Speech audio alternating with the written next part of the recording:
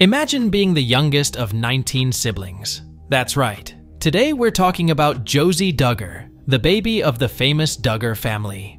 Born as a micro-preemie, Josie's entry into the world was anything but ordinary.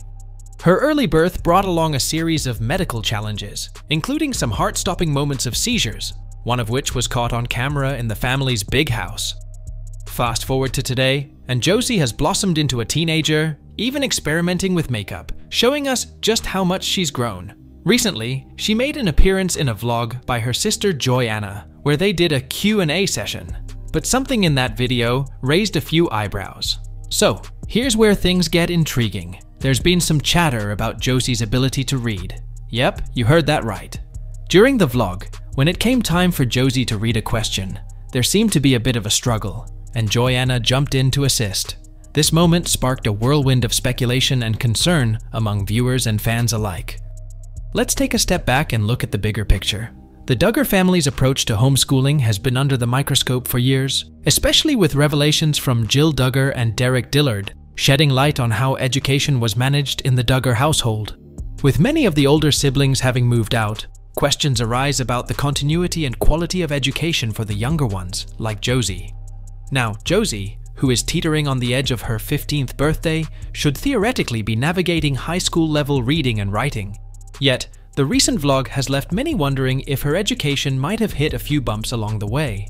Discussions have sprung up, particularly on Reddit, where theories about the blend of her premature birth and the family's educational choices are hot topics.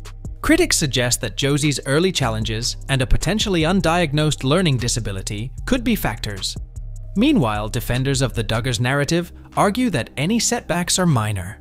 But with the family's move towards a more private lifestyle, it's hard to say what's next for Josie and her siblings.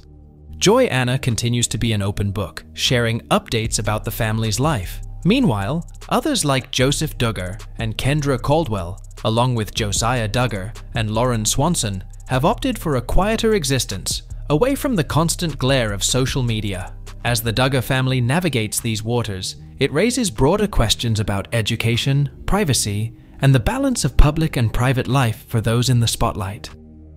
What do you think about the situation with Josie Duggar?